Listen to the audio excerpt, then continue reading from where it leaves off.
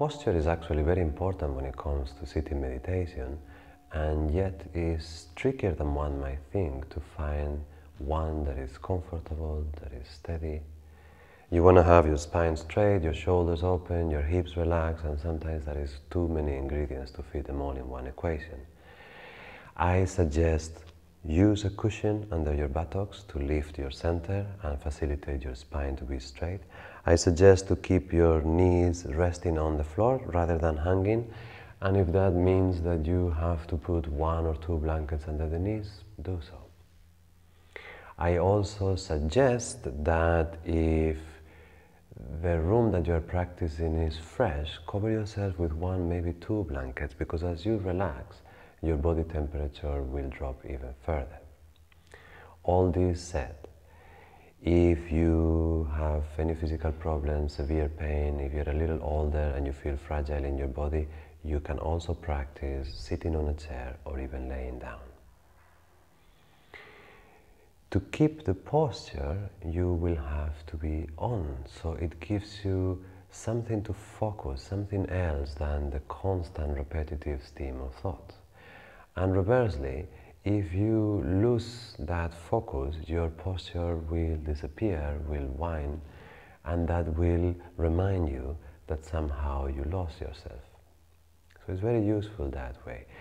This sitting in between complete inactivity but simultaneously requiring our commitment to maintain the posture makes this position a physical representation, a physical metaphor of the middle way. Comfortable enough to keep it steady for a number of minutes, enough needing our participation, so I have to be on the whole time.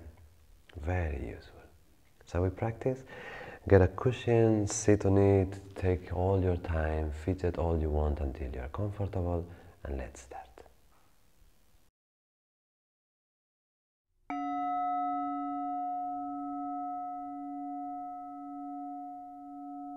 Let's sit.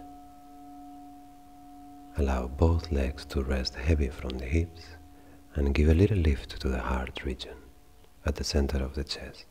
Subtle but constant.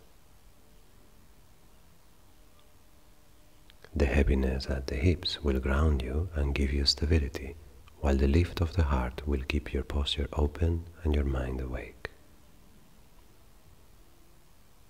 Rotate your shoulders open and rest them, letting the arms hang heavy from them. Elbows and wrists soft. Fingers soft. As your shoulders soften and find a place, see if there is any tension in your neck or jaws that you can easily identify and drop. Relax your face, relax your eyes, your lips and tongue. And finally, see if you can allow your belly to soften and fall a little heavier. A couple of deep exhalations through the mouth can help.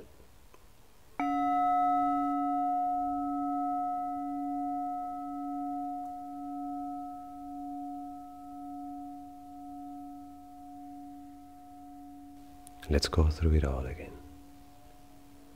Hips and legs, shoulders and arms. Relax. Neck and face. Maintain your heart tall, but relax your belly. Exhale. Hips and legs, shoulders and arms, relax. Neck and face, relax. Maintain your heart tall, but soften your belly. Exhale.